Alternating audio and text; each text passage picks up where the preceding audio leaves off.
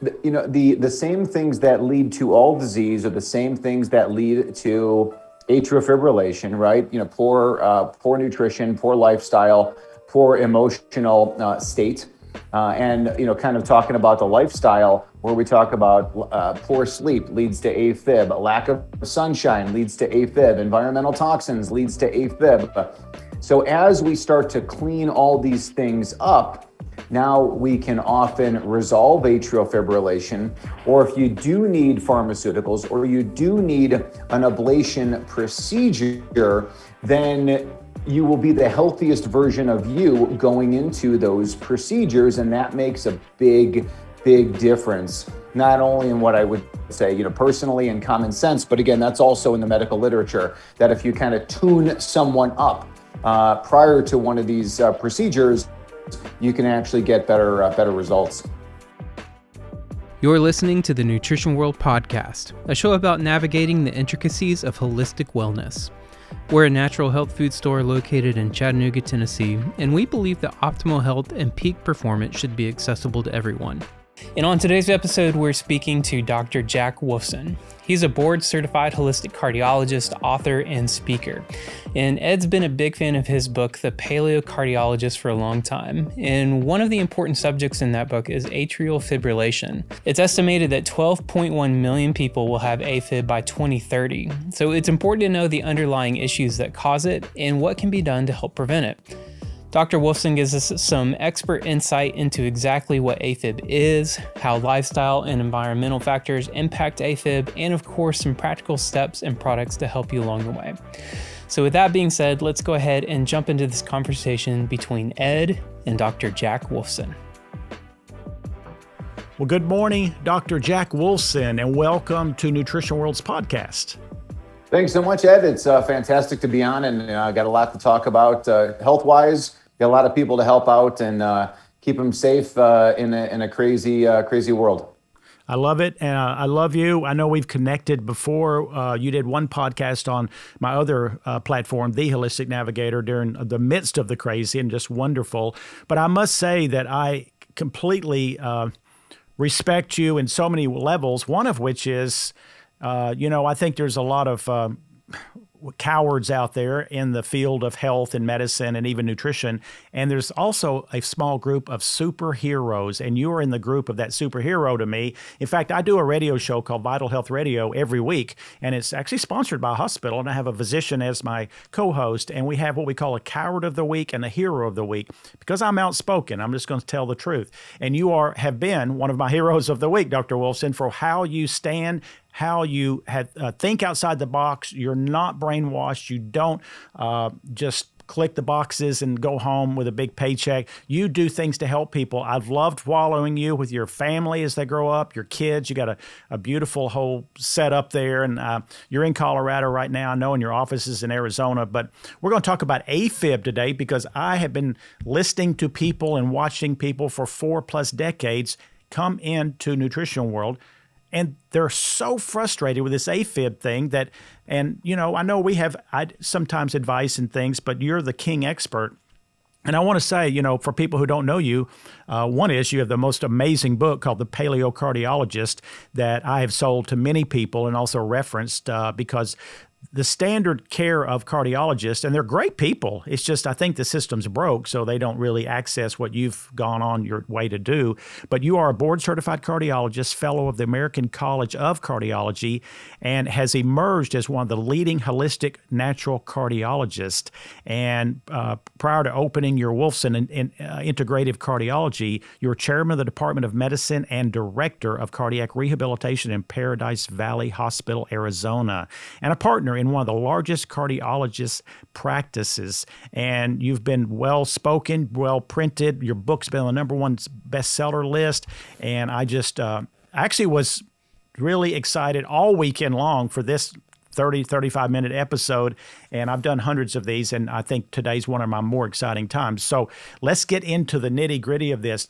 Tell people what AFib actually is, because it is not, it's pretty common. It's about, they're predicting 12 million people in 2030 will have this AFib. So give us a little primer on this, if you will, Dr. Wolfson.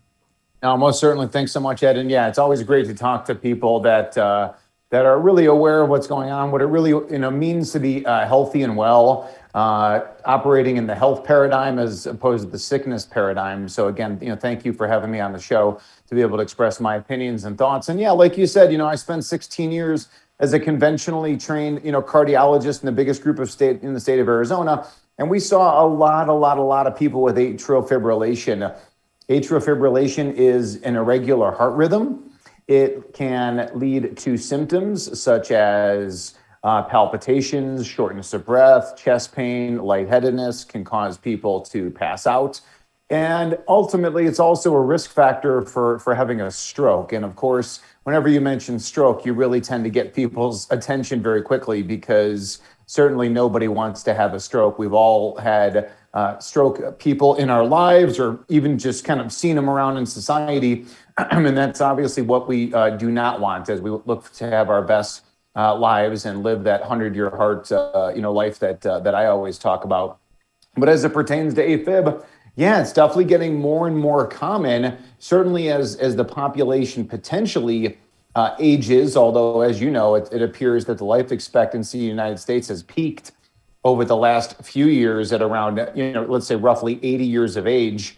But again, as there's more sickness in the world leading to more, or let me say this, as there's more unhealthy food, unhealthy lifestyle, and stress as a major factor, all these things lead to health issues and ultimately to atrial fibrillation. So we can kind of unpack all those, food, lifestyle, and even the American College of Cardiology is getting a lot more into mental health and emotional health as it relates to atrial fibrillation.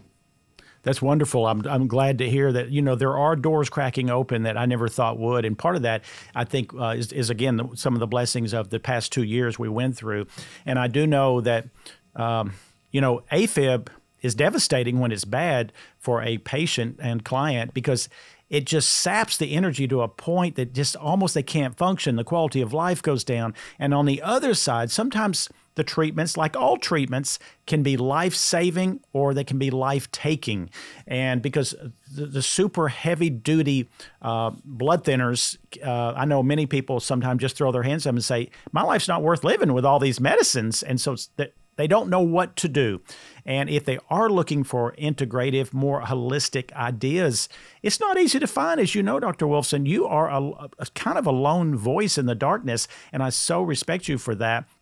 So the spinning of the blood because of AFib can create higher levels of potential clots and things. And so if a person wants to learn more about this and they have family members or themselves, I know your website. I love your website.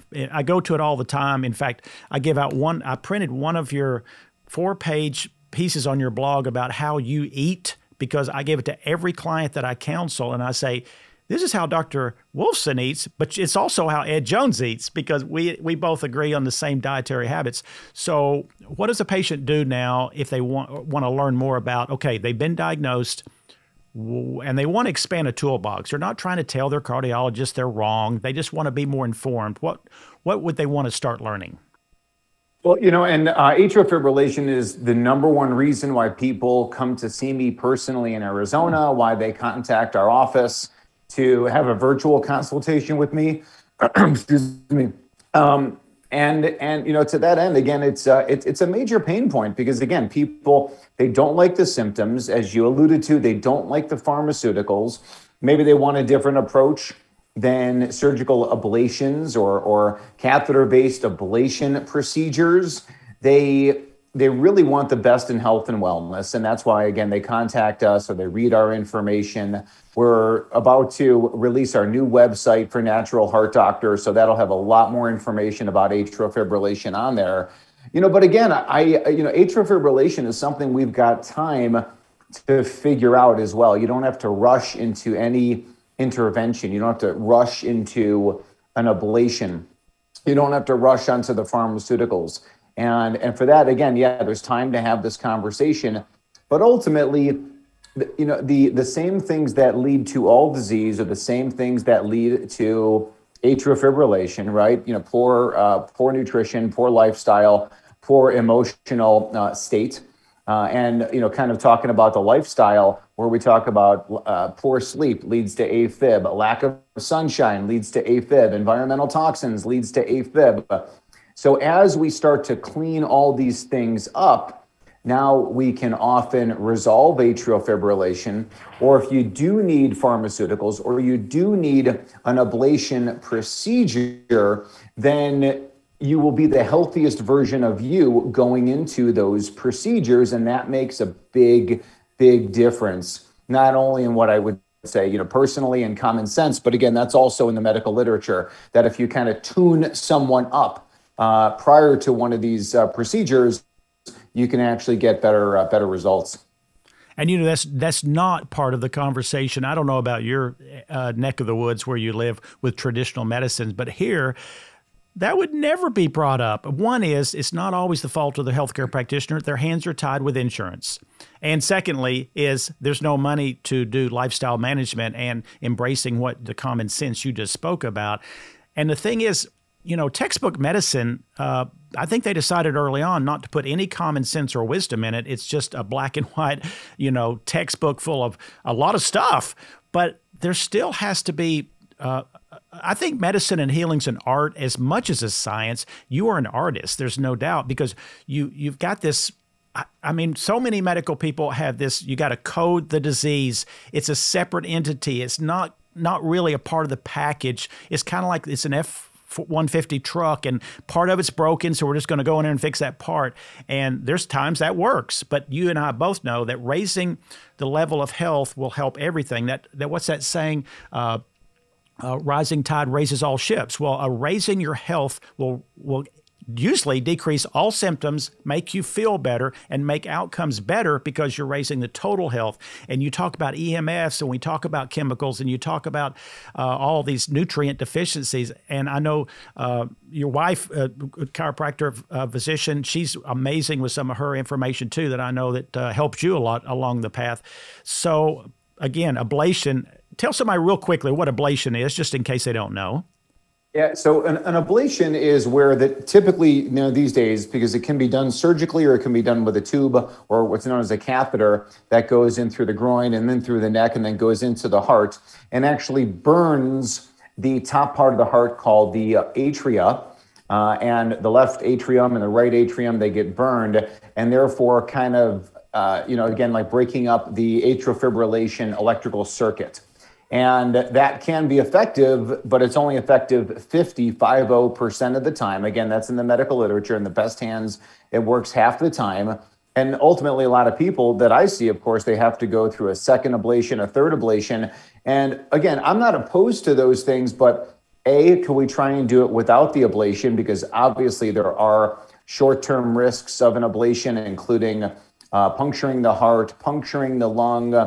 And people have died during ablation procedures. In fact, 1 out of 200 people die within 30 days of an ablation procedure. Really?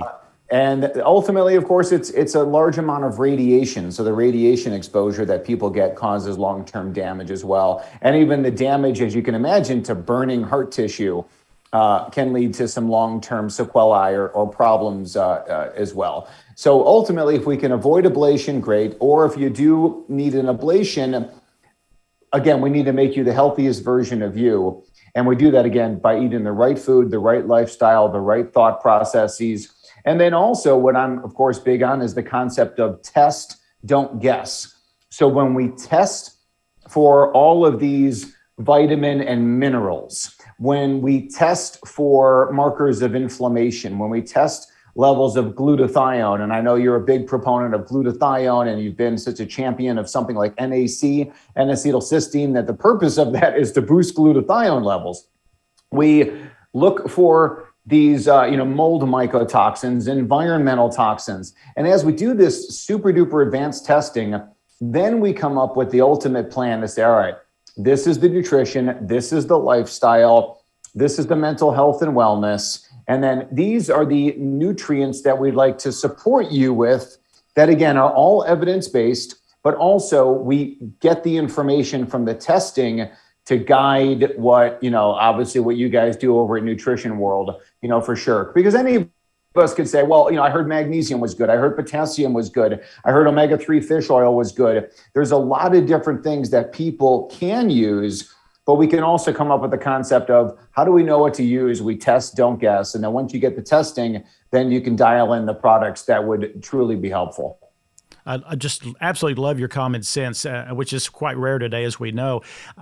I'm so connected to what you're saying. I do feel like, I think people like you and I who've done this for so long, we're pretty darn good at guessing, but it's getting the real numbers. And I'll give you a really quick little story here. I have 27 staff members, and I did an omega-3 test on all of them about 6 months ago. Keep in mind, these people come to me and work for me, not because they want paychecks, because they believe in what we're doing.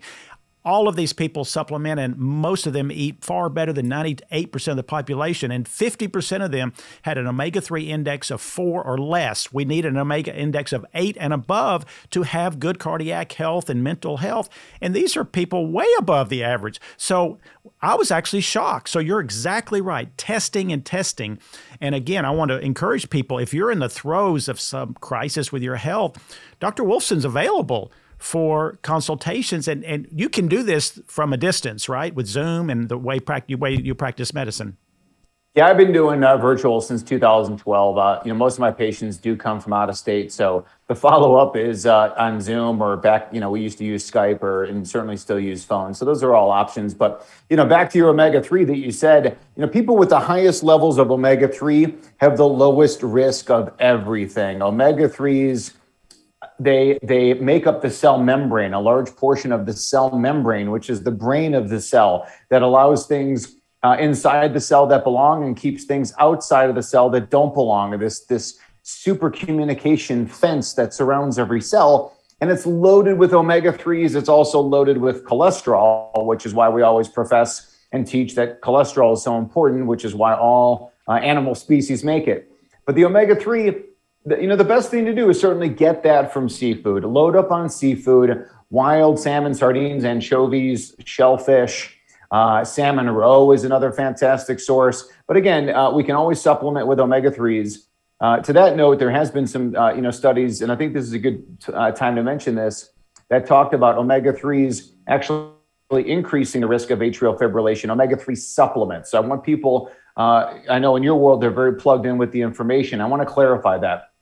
When you give a population of people who eat McDonald's cookies and cupcakes, and you give them an omega-3 that's likely a lousy and cheap form of the omega-3, you're going to get bad results.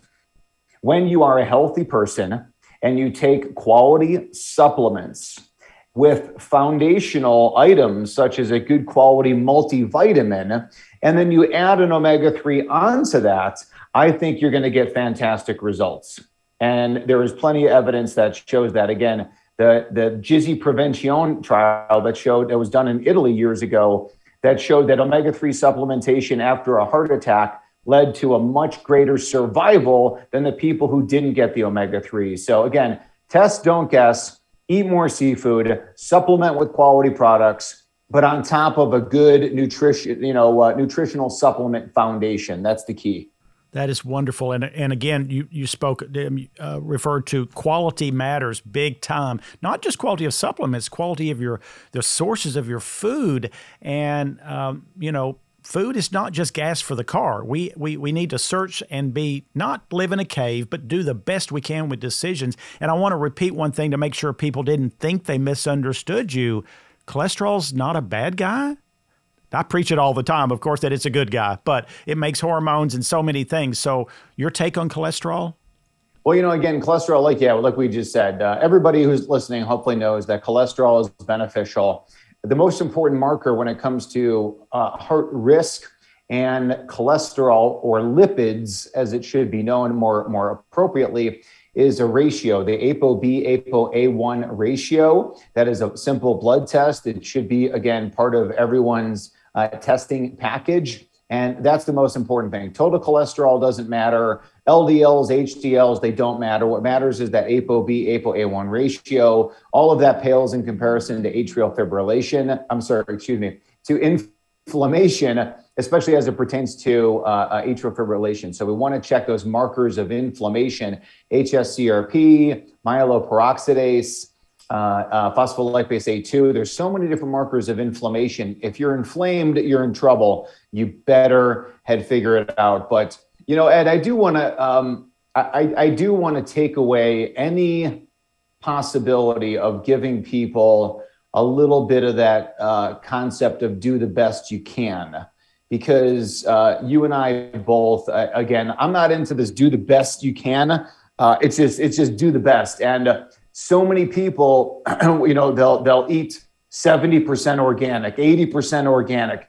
We need to really take it to the next level. Number one, we don't want to support the people that are destroying this planet with GMO foods, pesticide-riddled, foods, destroying the planet for us, for our children, for the animals, you name it.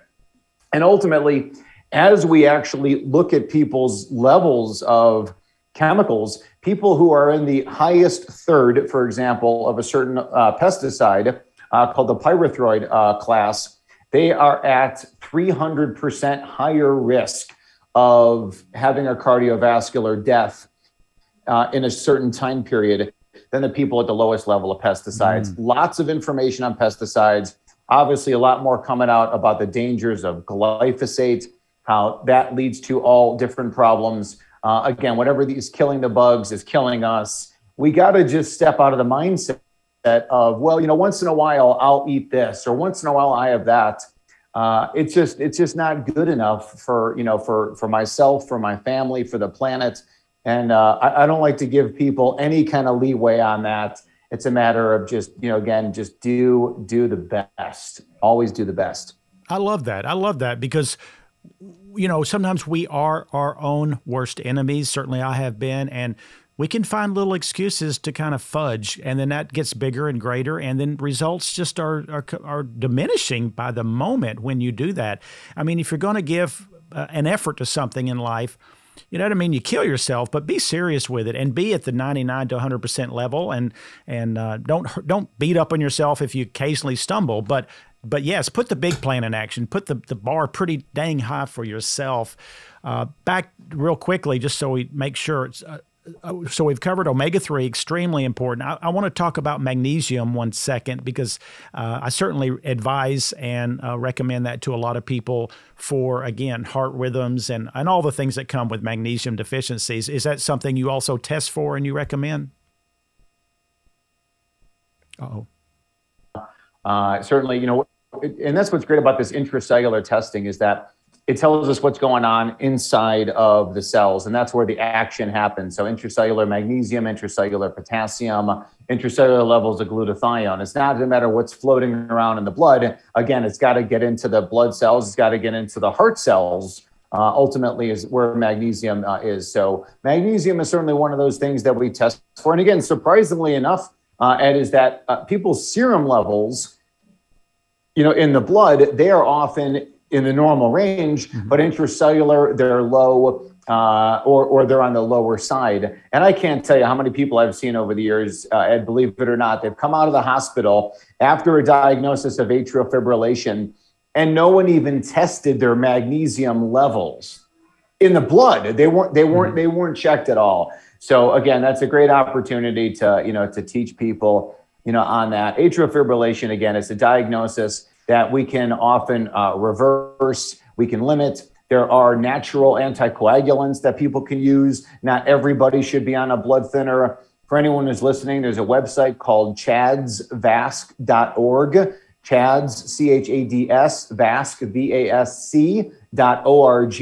And again, that is a online calculator set up by cardiologists to show people what their annual stroke risk is. And again, we want to teach people and say, hey, if your risk of having a stroke with atrial fibrillation is 4%, can we lower that down naturally, holistically? Do you need a pharmaceutical? Do you want to take a pharmaceutical blood thinner for an annual stroke risk of 4%, and the pharmaceutical lowers it down to 1.5%, again, according to their data? So again, there's this is about education. You and I are educating people right now. There are so many different approaches to atrial fibrillation. Again, you don't need the pharmaceuticals, you don't need the blood thinners, you don't need ablations. Sometimes you need those things, but again, talk to a doctor to get that opinion. And like we talked about, before, financially, ablations, cardiology visits, ancillary testing that the cardiologists do, they think they're doing the right thing. And in some cases they are, but the one thing that everybody knows, they make a ton of money doing that. I'm not opposed to people making money, but again, we want to do it by giving people health and not sickness. Oh, wow. Just rings my bells, Dr. Wolfson. That's so direct and also very honest. There's no doubt. Now, just to touch real quickly on it, the drug of choice, and you tell me if I'm wrong, but I think most people, at least in this area, who have an AFib diagnosis, because, again, AFib causes spinning in these chambers, which increases blood clot risk, they're on Coumadin. And then what happens with Coumadin, of course, sometimes you have a hemorrhagic stroke, which means you bleed out. Sometimes you're freezing cold all the time. You don't feel well. And it can be, really decrease quality of life significantly. But of course, they're pushed with such fear mongering that they're unwilling to ever miss one dose. Which, if you're on Coumadin, you got to do what you're told until you do something not to be on it. But what are and you're not going to say that they should get off Coumadin and get on this, but what are the natural anticoagulants? Because I love nattokinase. What do you recommend? Yeah, certainly for many years it was warfarin, brand name Coumadin, and that had all kind of problems, including the fact that it works because it inhibits vitamin K. Yet professionals like you and I are always talking about the benefits of vitamin K. So if Coumadin, warfarin, is an inhibitor of vitamin K, then that's not a good thing, and it's not a good thing. Again, it leads to enhanced vascular calcification, for example. When we talk now, mostly the people who are now taking quote unquote blood thinners or anticoagulants, they're taking these newer oral anticoagulants, things like Pradaxa, Xarelto, Eliquis. But to your point, they all can cause hemorrhagic strokes. They can all cause catastrophic bleeding. If you're in a car accident while you're on one of those, you're in serious trouble if trauma happens. So back to your point, can we use things that are more natural? And again, stack them on top of the right food, the right lifestyle, the right thought processes. And nattokinase is a great example of that. The Japanese have studied that for years. They've actually studied it against warfarin, and people do just as well. Again, those are smaller studies, and we don't have a ton of data. But I will say this, is that for people that have a lower stroke risk with AFib on that CHADS VASC scoring system, none of my patients have ever had a stroke when they are at lower risk CHADS score of 2 or less under my care. So again, all the things that we do, nattokinase is a fantastic product. There are others as well that would help kind of, again, keeping the blood naturally thin. But let me just talk about nattokinase in the sense that back in the 80s, when somebody was having a heart attack, the only treatment back then was a clot buster called streptokinase. And it was like that liquid Drano that would go in there and again, would be injected through the veins to open up that artery that was blocked. That was streptokinase. You just mentioned nattokinase. And again, this kinase enzyme that changes the particular molecular structure and allows these clots based on fibrin to be broken up. And again, they work successfully to do so. Nattokinase, typically one cap 2 times a day, possibly 3 times a day, away from food. Excellent part of the strategy. I love it, love it. Well, at this point, I want you to tell people, if they're listening, they have a family member themselves that has a diagnosis of AFib or any cardiac issues, and they can't find services locally that could appeal to their place in life and their mentality, how would they contact you for an appointment? Well, I don't like to think of myself as a second opinion. I'd like to think of myself as a first opinion. But that being said, hey, if a doctor's told you one thing and you want to hear possibly an alternative, yeah, feel free to get a hold of our office. You can go to our website at naturalheartdoctor.com. That's naturalheartdoctor.com. Ed, I know you guys, again, have been a huge advocate for my book.